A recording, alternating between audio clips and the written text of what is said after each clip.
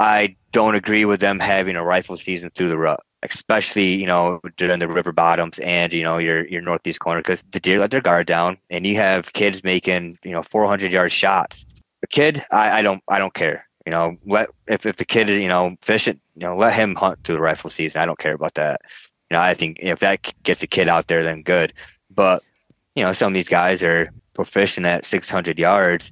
The Montana is an opportunity, state over, the trophy, which I agree to disagree. Yeah, no, I can understand both sides of that from the opportunity standpoint. And the rifle hunt gives, people an opportunity to go out and do that and still be able to come home with something, that, and they're especially people that aren't coming from out of state, on their first Western trip and, be able to get that. Definitely hurts the quality because they're getting whacked when they're at their most vulnerable